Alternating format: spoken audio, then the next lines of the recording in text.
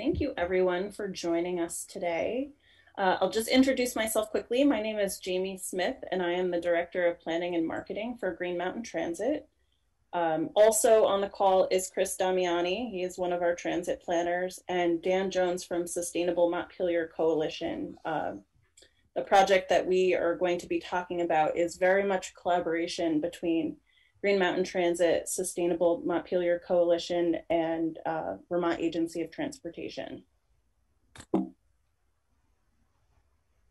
So today's agenda, we're just going to start by talking a little bit about the current service that GMT operates in downtown Montpelier, a little bit of the service area summary, a history of the microtransit project, some current route performance of the 3 routes that we're talking about, and then a brief introduction to microtransit, including a feasibility study that was conducted, a service model scenario that was studied in that feasibility study, a timeline of the project, and then we'll open it up for some questions and comments that folks might have. So to start, I just want to say GMT operates several routes in downtown Montpelier, but today we're actually just going to be focusing on 3.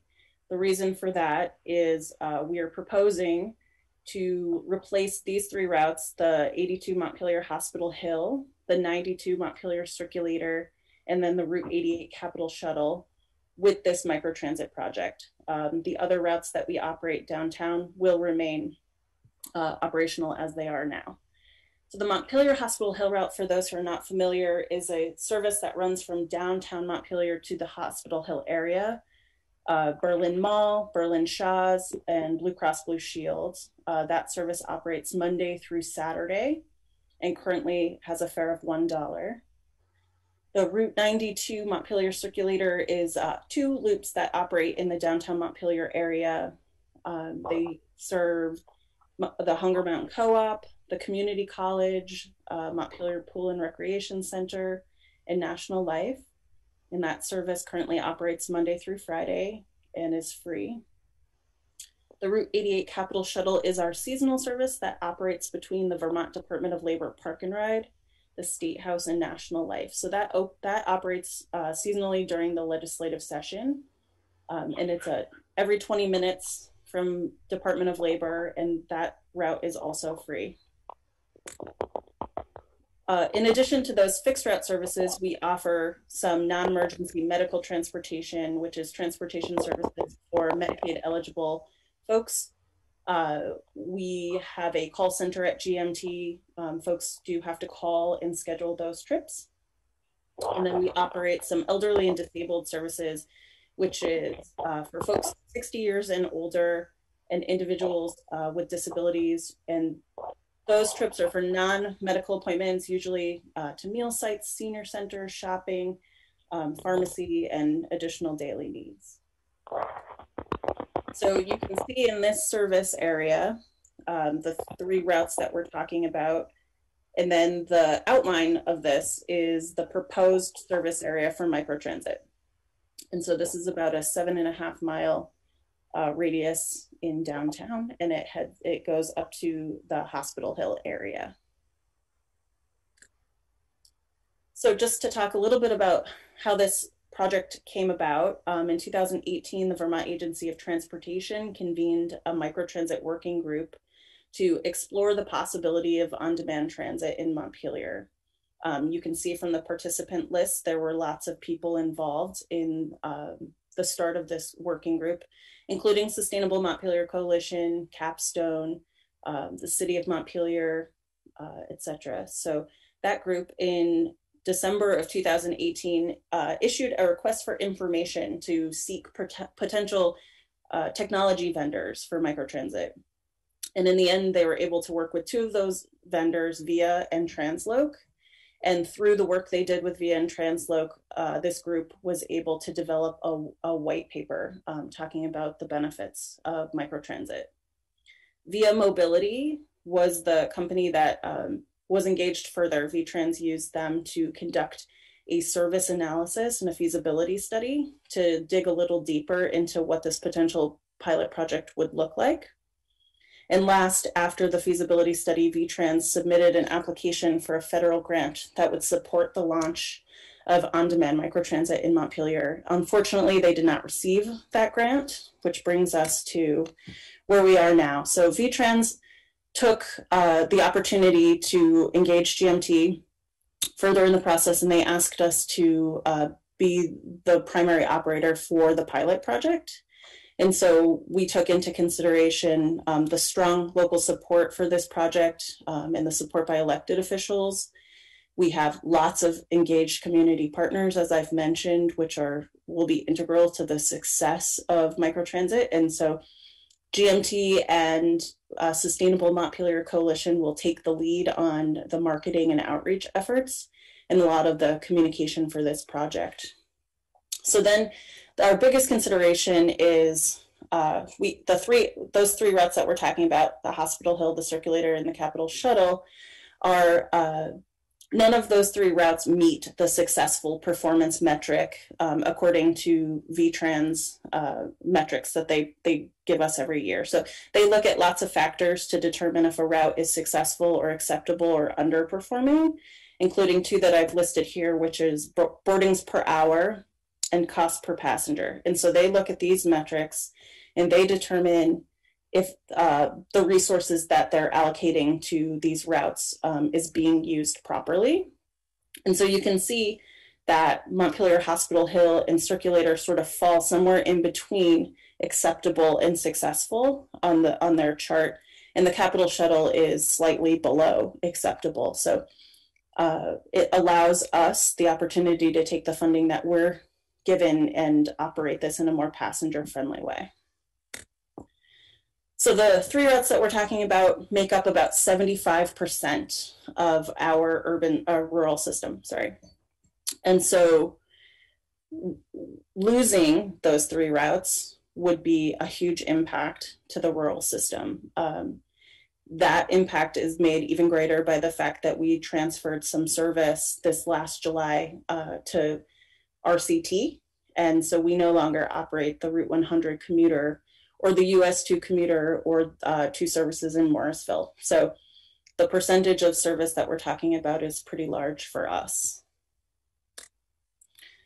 A brief introduction to microtransit for those who are not aware. It's an on-demand travel model. It uses technology to help improve the passenger experience. It's sort of like Uber for public transportation. It allows folks to book their trips at a time that's convenient for them versus relying on a fixed route schedule. And something that we talk about a lot in public transit is that first mile, last mile challenge. So if folks don't live very close to the fixed route, there's a challenge getting to and from that service. And so on-demand microtransit will allow you to go from point A to point B in that service area. And it's really more like a door-to-door experience. So the Via Mobility conducted a feasibility study. And so what they looked at were all of these metrics, providing transportation in areas of Montpelier that are currently underserved, so a lot of the neighborhoods downtown. They looked at the underperforming fixed route services in that area and looked at the load, the passenger load, the ridership, the service hours, and they really looked at what retiring those services would mean. They looked at that first mile, last mile connection challenge. Really, the purpose is to mitigate traffic congestion, reduce parking in downtown Montpelier, and is an upgrade to paratransit offerings because, again, it's not relying on a fixed service. It's more on-demand, door-to-door. And so the two primary goals that we're looking at for this service is increased ridership and improved quality of service for the folks in downtown Montpelier, and then upgrading the existing transportation services using the same fleet that we're currently using. So to start, microtransit will utilize the small cutaway buses that GMT already uses in downtown Montpelier. Certainly, there are lots of conversations at a state level about other vehicle options, electric vehicles, vans, if those opportunities become available to GMT, we'll certainly consider, you know, adding to our fleet as appropriate. So the feasibility study really looked at 4 scenarios. Scenario 1 was what would happen if we just replaced the 3 fixed routes. Scenario 2 focused on replacing the fixed route service and the specialized on-demand service that we already offer in that downtown area. Scenario 3 looked at what would happen if we did scenario 2 and then there was an increase in demand. So if ridership, you can see here, if 27 trips 27 is our peak hour ridership, what if that grew to say 35 people in peak hour? What would we need to operate that successfully? And then scenario 4 studied the same thing, but an even greater need. So if we had to add capacity because our peak hour ridership grew to 45 trips per hour. So you can see here, it gives us all the information we need, how many vehicles, how many vehicle hours, what is the average wait time if we had 3 to 5 vehicles. GMT is really starting this project focusing on scenario 2. So we'll start just assuming a replacement of our fixed route service and our on-demand service downtown. And given the metrics that we have in place right now, it's determined that we'll need 3 to 5 vehicles to operate that successfully, which would give folks an average of 10 to 15 minutes wait time. So if you look at a route like Montpelier Hospital Hill, that runs on our headways. And so this provides some flexibility and a lot more convenience for folks who might need to get to that area. So the proposed service for now, when we launch Microtransit, we're proposing that it will operate Monday through Saturday, Monday through Friday from 7 a.m. till 6 p.m., Saturdays from 8 to 6 p.m. And so those service hours were really determined by the peak ridership hours that we have now on our 3 fixed routes. Monday through Friday, we'll have 3 dedicated transit vehicles on the road all day long from 7 to 6. In the event that this is a really successful program from the get-go, we do have demand response vehicles and additional drivers that we can utilize. So we can have up to 5 vehicles on the road if needed. On Saturdays, we'll have 1 dedicated vehicle in the early morning until 10 a.m. And then we'll add a second dedicated vehicle from 10 a.m. to 6 p.m. So similarly, it's a little harder to make changes on the fly on Saturdays because we don't have a dispatcher in the office, but we will monitor our Saturday ridership to determine if we need additional vehicles or additional resources for the following week. And so we will be monitoring and adjusting. So the timeline so far, again, we started this process, GMT started this process in June.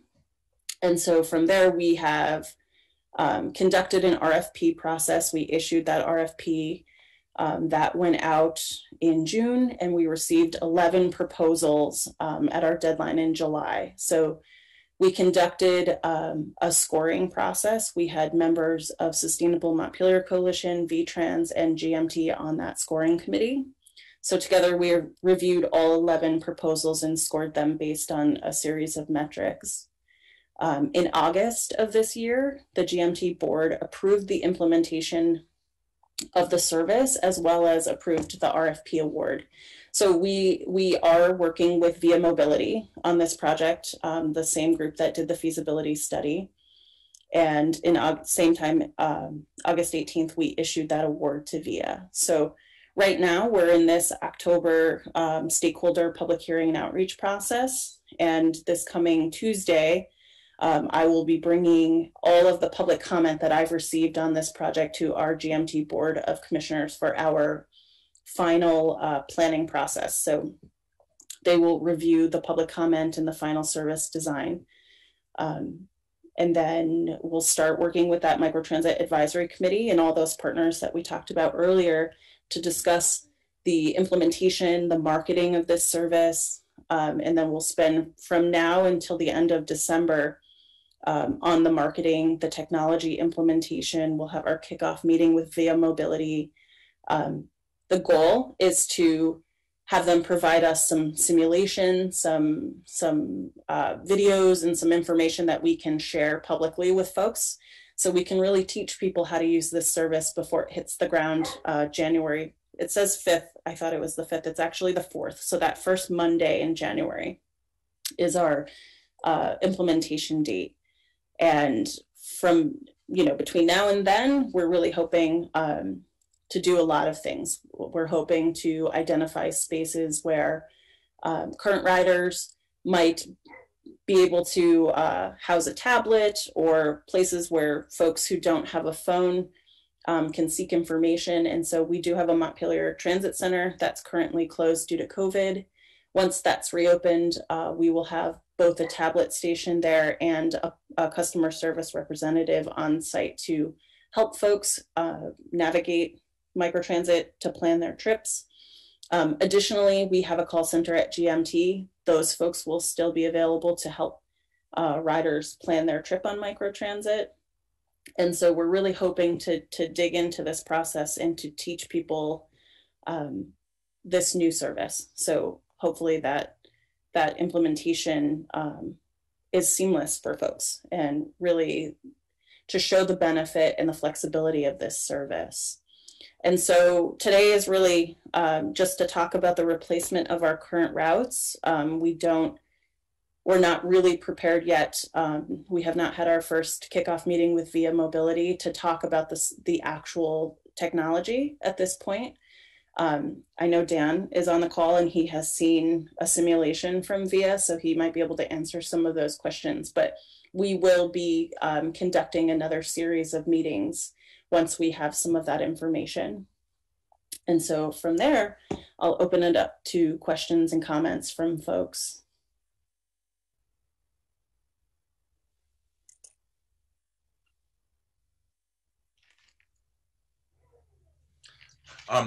Yeah, I'm going to start with a question, Jamie, because I've just heard this from other places.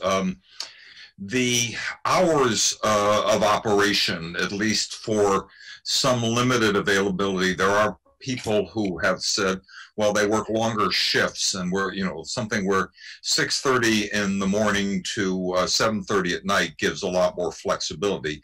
Is there any way of talking about that for some of the vehicles, or is that, is that your current experience and where you intend to start? So I think this is where we intend to start, Dan, but certainly we will be monitoring this regularly. And I did have a comment at our first public meeting on Monday from Jim at CVMC, who was talking about his staff, and their shift is from 7 to 7 p.m. And so I think, the standard process for GMT would be to gather some of that data. I think if there are folks expressing an interest, that we should put out probably some survey information and do a little digging about what service hours might be most beneficial. And then we'll monitor the start of microtransit and adjust from there. Sure, hopefully the Community Advisory Committee is going to be able to help with that as well. Oh, for sure. Mm-hmm.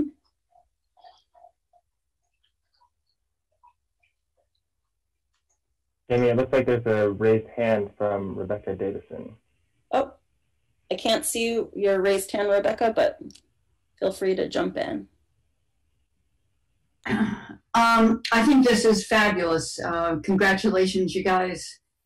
This is a long time coming, I know, and sorely needed, and I'm just hoping it will be a success. One of the questions I have is, though, how does this work in COVID times?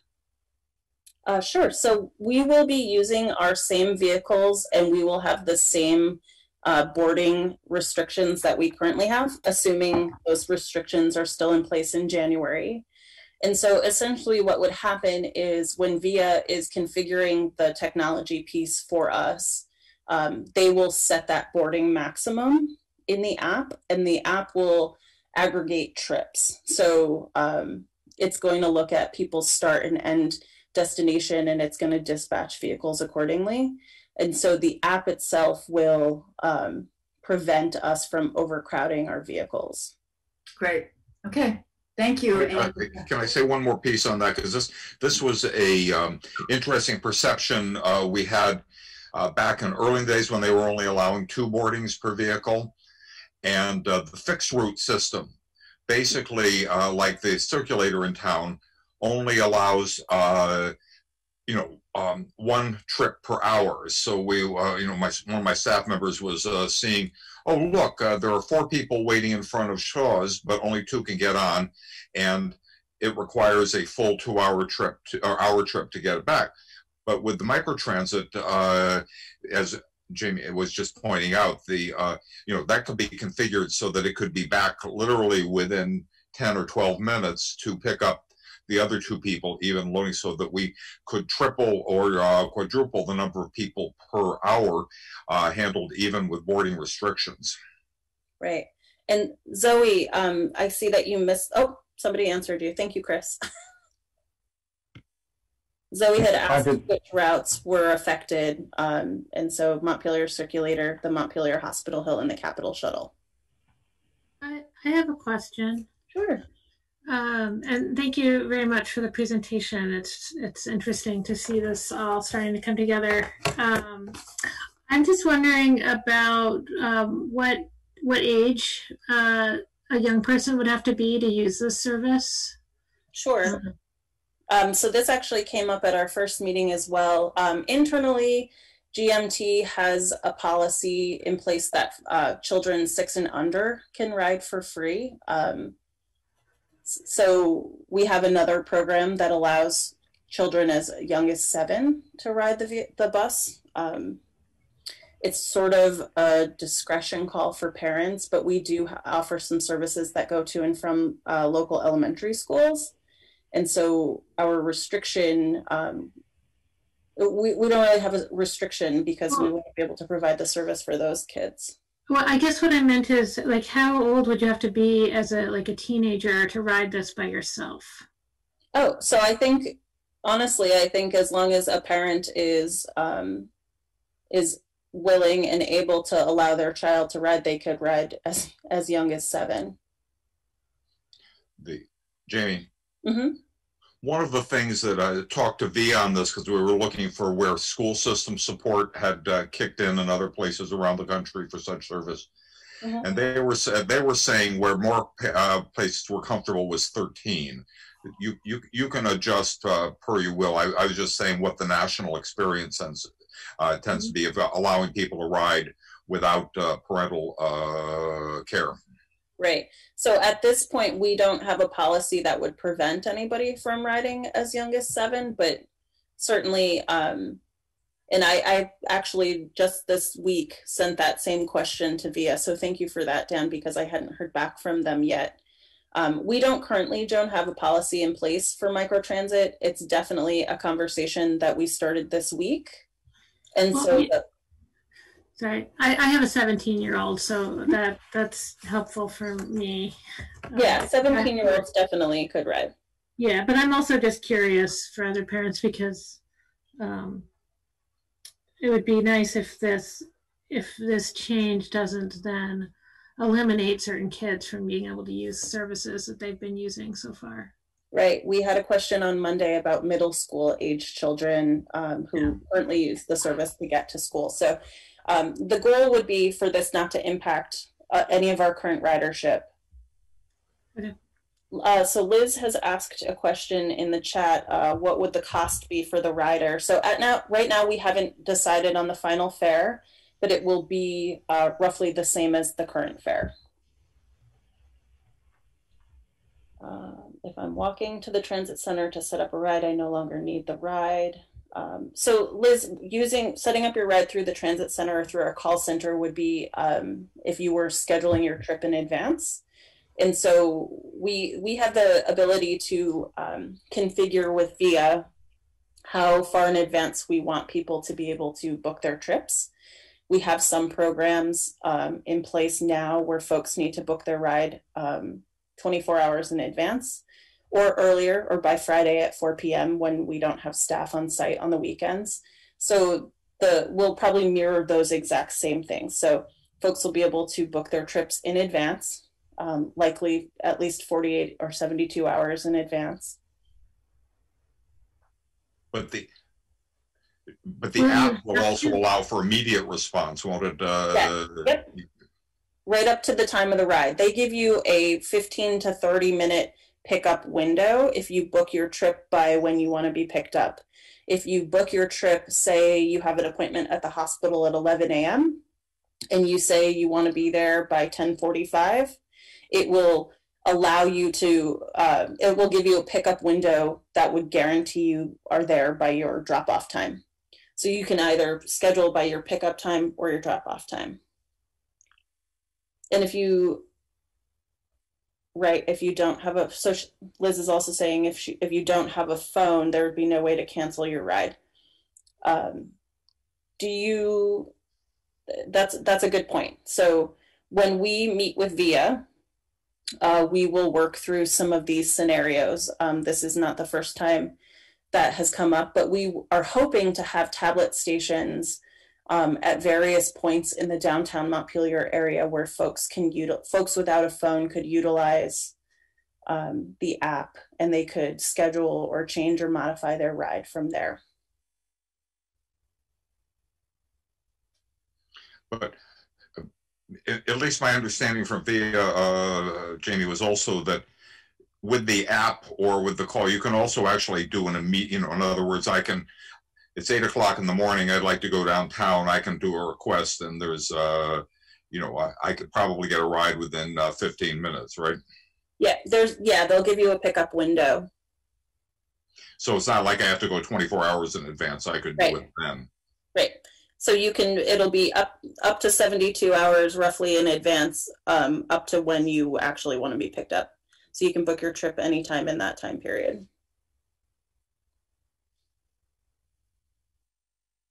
Jamie, there was a second part to Zoe's question earlier about how microtransit will affect people traveling between Montpelier and Barrie. So it's really just going to affect folks on those 3 routes. You'll still be able to get to Barrie on our other services that go from Montpelier to Barrie. Jamie? Yes, Bonnie? I was in a group this morning where we were talking about it. Folks were celebrating the social services sector was celebrating the transition to microtransit, but they had a question. Mm-hmm. If I'm in Barrie and I need to get to Montpelier, how will that intersect with microtransit? So microtransit will only be available to folks in that 7.5 mile radius of downtown. So they would still take the service from Barrie into downtown Montpelier. And then once you're in Montpelier, you can utilize the microtransit service. Would I schedule my ride while coming from Barrie? You could do that. How does it I guess the question is, how does the transfer occur with microtransit?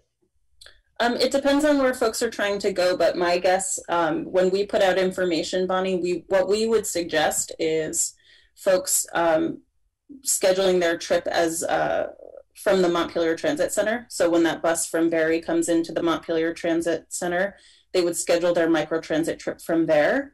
And that could act just like a transfer would now. So once folks get to the transit center, their microtransit trip or bus would pick them up at the transit center.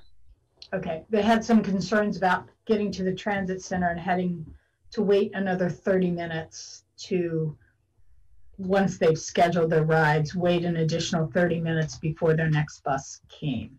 Right, the longer distance buses typically don't go off track very often. So I think if they're scheduling their micro trip around the same time that the trip from Barrie is dropping them off downtown, they shouldn't have too much of a wait at that point. Great, I'll relay that. Thank you. Thank you.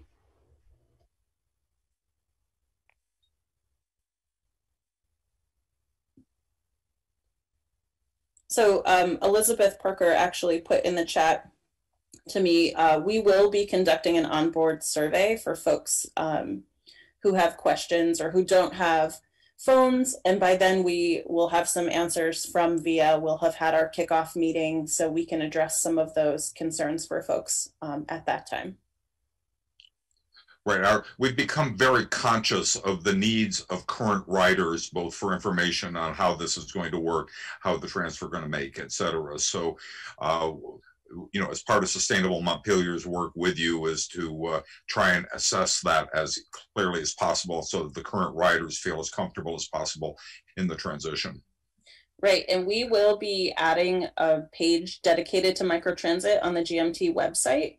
And so we will have what I envision as an FAQ section that would answer some of these common questions that we're receiving from folks.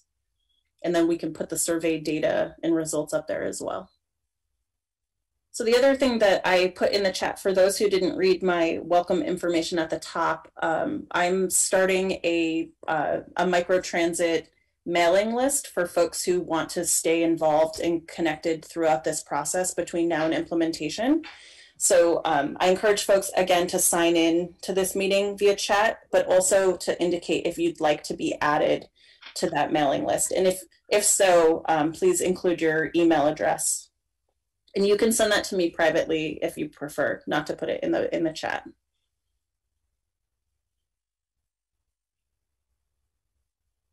Does anybody else have any questions?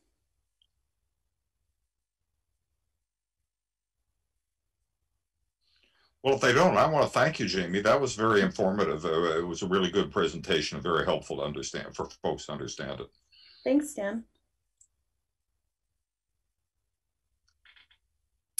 Okay, well, my contact information is in the chat. Dan, I'm not sure, yesterday Laura put up the contact information for Sustainable Montpelier Coalition, if you'd like to put that in the chat as well. Like I said, we're very much working on this implementation together, and so no matter who you contact, we should be able to answer your questions accordingly. Thank you. We will do it at the, as you speak. Great. Jamie, this is Bonnie. You mentioned several things being in the chat. I'm not seeing them in the chat on my end. Oh, you're not? Okay. I don't know if others can see it or whether they want to you. Some of the questions, Bonnie, were sent to me privately. The information you just talked about with your contact information isn't in the chat that I'm looking at. I don't see it either. I'm not seeing it either. Okay. I think the easiest thing would be for me to give everybody my email address, which is Jamie, Jamie, at ridegmt.com. And then for folks who might want to contact me by phone, my office number is 540-1098.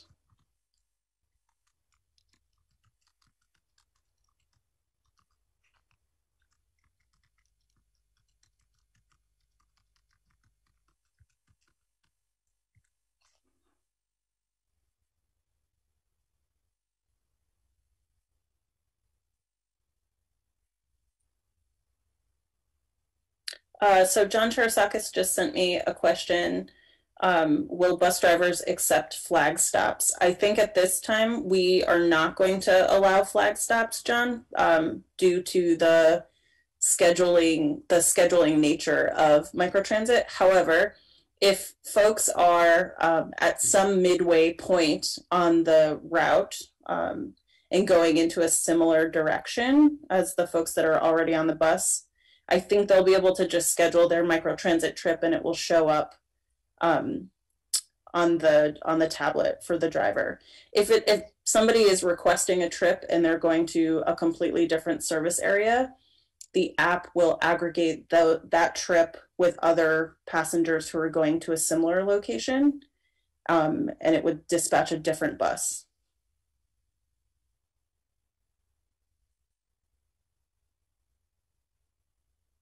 Will this presentation be available after the fact? I can certainly make it available. Sure, I can post it on the GMT website. Great, thank you. Sure. On our homepage, underneath our service map, we have an area called In Transit where there's like a rotating carousel of updates, and I'll make sure to post it there for folks.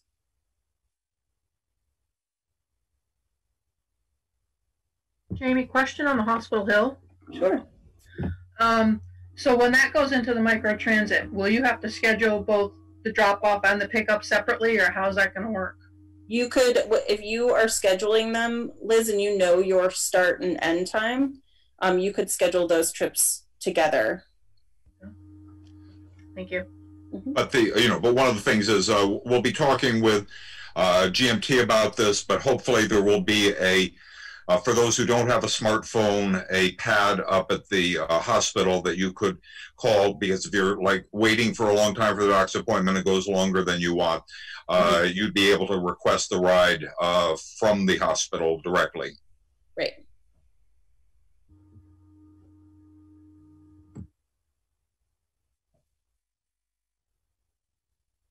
Okay, so not hearing any other questions, folks have my contact information down, put the contact information for Sustainable Montpelier Coalition, and we are available to answer any questions after the fact.